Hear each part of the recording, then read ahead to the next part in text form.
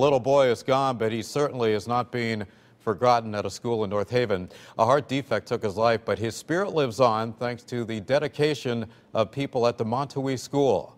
News 8's Ken Pierce was there. He joins us live in our New Haven newsroom this noon with more on this remarkable little boy. Ken? Remarkable indeed, Keith, and the folks who knew Matty Jakes will never forget him. And now all the kids who ever go to his school will know his name too. We had a first grade little boy this past year that passed away. Montowese Elementary School in North Haven remembers a student who should be here by dedicating a playground bench to Matty Jakes. He just lit up the room.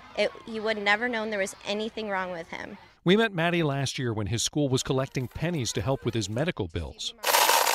All his young life, he had trouble with his heart, and he told us he needed a new one. The whole community helped out. The football team even let him score a touchdown in a game last spring. He finally got that transplant, but last September he died from complications with that surgery.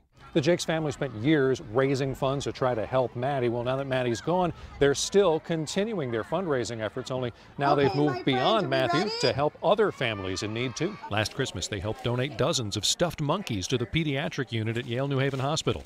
We're trying our best to try and carry on Matthew's name and his legacy and everything that he tried to do. I mean, he was always there to help somebody else and such a bright spirit, and we want to continue that. I could still see him in my classroom, and I still see him in that chair I tutored him in, smiling and making me laugh. To symbolize that spirit, the school released butterflies, and one of them went straight to Matthew's dad. That spirit will now watch over this playground.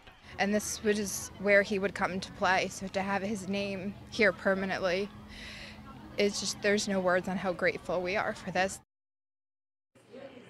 Now, just a minute ago, you saw Matthew score a touchdown during North Haven High School's Spring Brawl football game last year. This year's Spring Brawl is coming up this Friday, 2 days from now, and this time it benefits another little boy in town, a 7-year-old with brain cancer. Live in the New Haven newsroom, I'm Kent Pierce. Keith, back to you.